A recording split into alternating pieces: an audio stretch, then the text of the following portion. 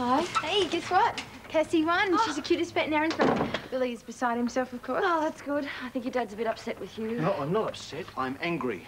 And I'm shocked and I'm very, very disappointed. What am I supposed to have done? There's no supposed about it, Elizabeth. You left the proof lying around all over your darkroom. Proof? What are you talking about? He means these. Photographs of Luke Handley. Nude photographs. Nude photos? You're not denying you took these? I didn't take any nude photos. Excuse me? He was not nude. He just... You obviously think I'm old and senile, Elizabeth, but I've still got my eyesight and I have been through these just photos. listen to me for a minute. Carl, let her explain. All right, yes, good. Explain that. And you better make it good. It's perfectly simple, Dad.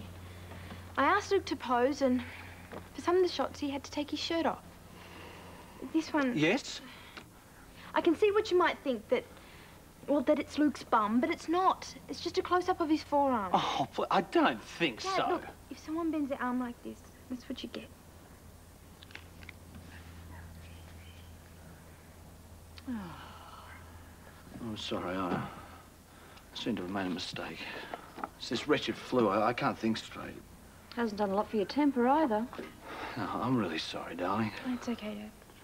I should have known you'd have more sense than to get involved with someone Luke Handley's age. I'll have more faith in you next time. Hmm? Yeah, well, at least we got it sorted out. I'll put these away. I've got to talk to you. Well, you can't, all right? I'm working.